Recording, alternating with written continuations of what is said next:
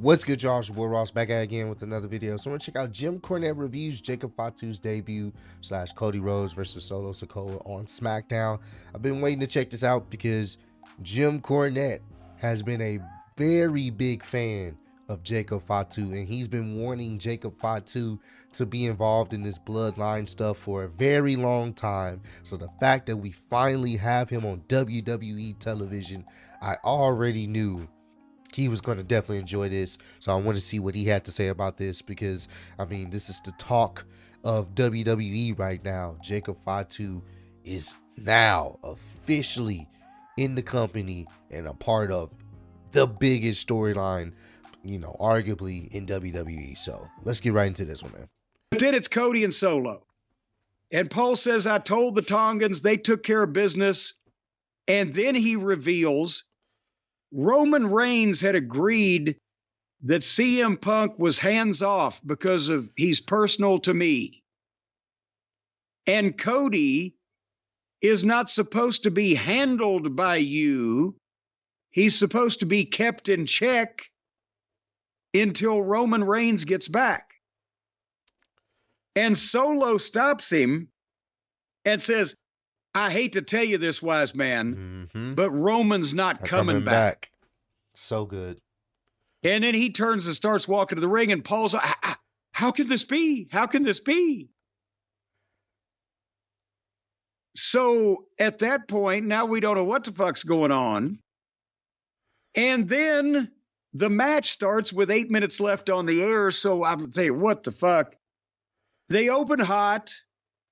Solo, by the way, is doing those phony looking open-handed slap punches like the Usos do, and it drives me crazy. And after about a minute on the floor bouncing around, they go back in the ring, and the Tongans hit for the disqualification and start jumping on Cody.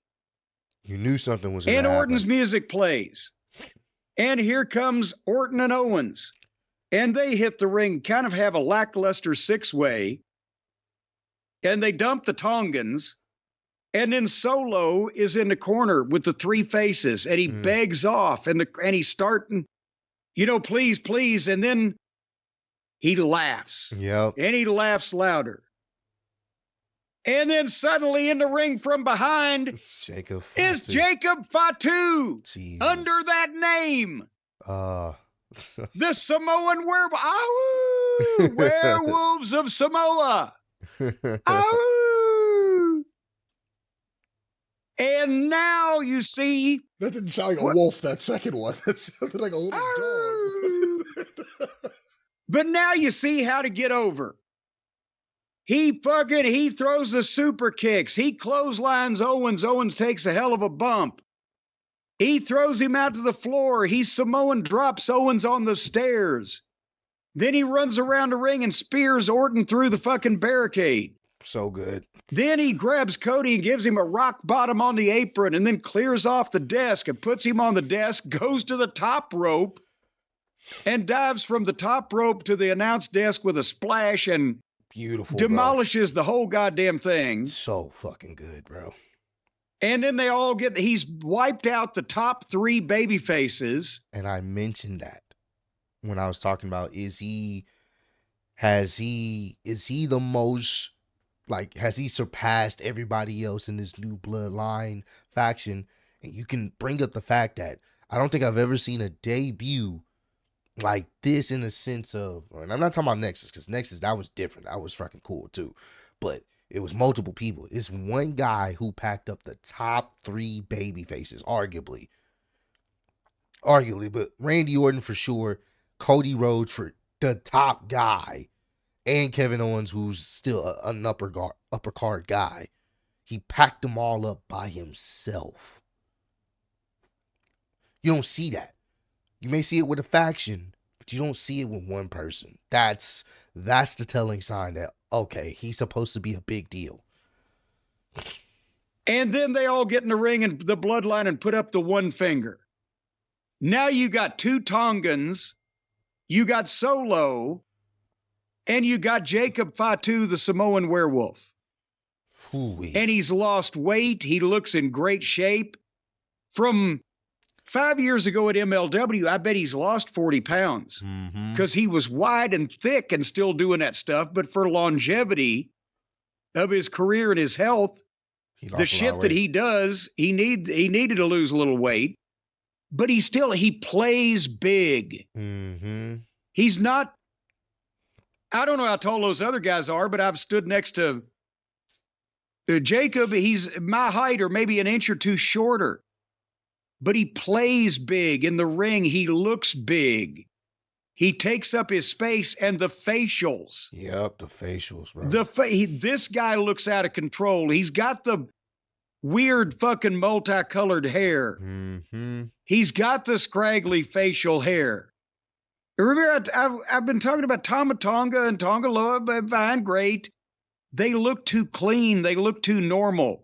He doesn't. You can believe that they got this guy out of either a jail or a nut house. And he hasn't even done his best stuff yet. Nope. He just started. I know somebody's going, oh, Cornette for a fucking guy who hates just moves. Now you're talking about the guy's moves. Yes, I'm talking about a goddamn personality that can come in and get over like a fucking maniac, that can do jaw-dropping shit while he's doing it. Yep. That's the key. He doesn't look like a goddamn 16-year-old nebbish from science class. What the fuck? He looks like somebody that will eat your fucking pet dog.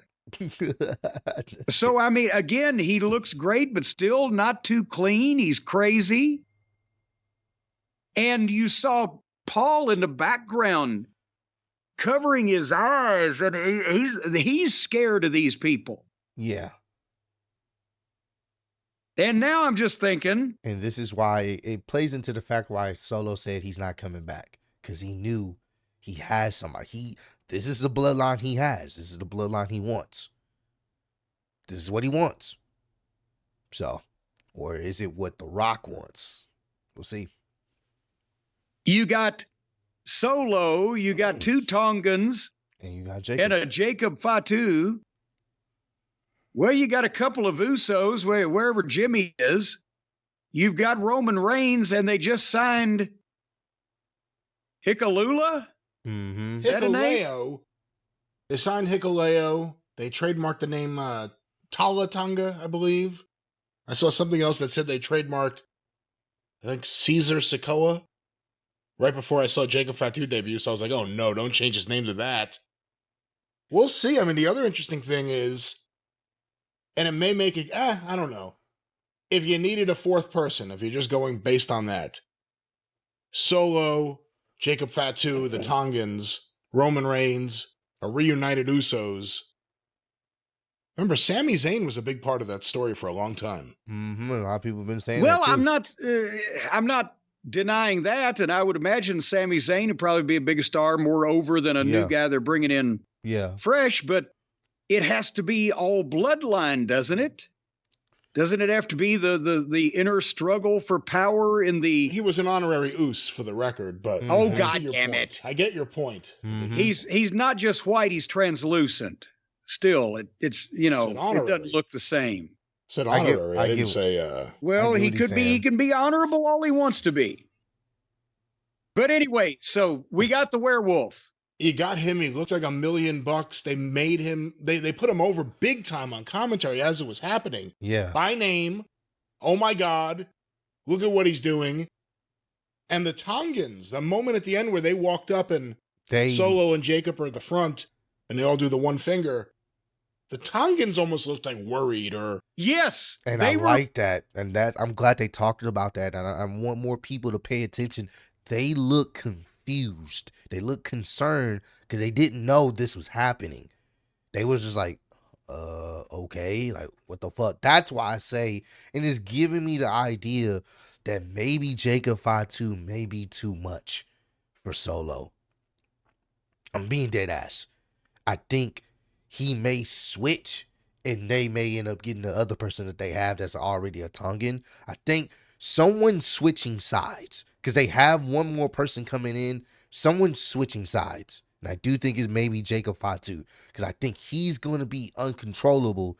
Solo's not going to be able to control him. So I don't know.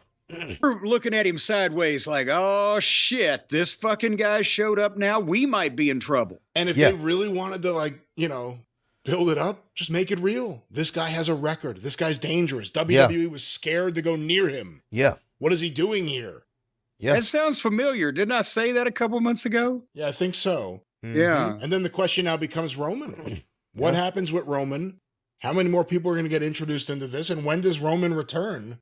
What is Roman doing? We haven't heard anything about it. Is he making a movie? Is he sick? I don't know where he is. Well, no, he got on his plane after WrestleMania and he flew somewhere. And apparently he's going to be there until he decides to come back. With no phones or TVs or anything, any form of apparently.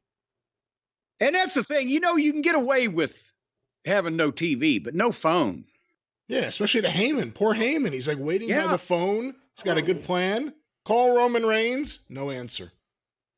How much do you think Paul Heyman pays for that fancy Dan voice-activated telephone service and plan he's got there? I'm fairly certain no matter what it costs, he turns in a receipt. Oh, well, I'm pretty sure he turns in a receipt even if it didn't cost anything. But wow, that's the Paul Heyman way. However, I bet you he's overpaying because I bet you that while he's been living on the island of relevancy and trying to they're going into an deal with all of these warring Samoan factions, he hadn't been keeping up on the fact that you don't have to pay a fortune anymore for a good telephone plan. That's good. I like how they transition in that. But yeah, I really wanted to see what he had to say. We all know Jim Cornette loves him some Jacob Fatu, been wanting him there. And I do like the fact that what they said, play up the fact that he does have a history and this motherfucker is dangerous and not to be messed with. But I also want them to keep playing up the fact that Solo thinks he can control him, but he can't. And that's going to be telling. Because I just believe he's going to be the guy that defects. It's going to be him because they can't control him. He's going to be doing things even Solo, and the Tongan's going to look at him like, yo, what the fuck? He can't control him. I don't know. This is going to be interesting. They can tell some stories here just with him being here because we know this guy is legit dangerous. So we'll see how things play out. This was definitely dope. Appreciate all the love and support y'all have shown on the channel. Let me know some other videos y'all want me to check out, man. But I'll catch y'all on the next one. Peace, man.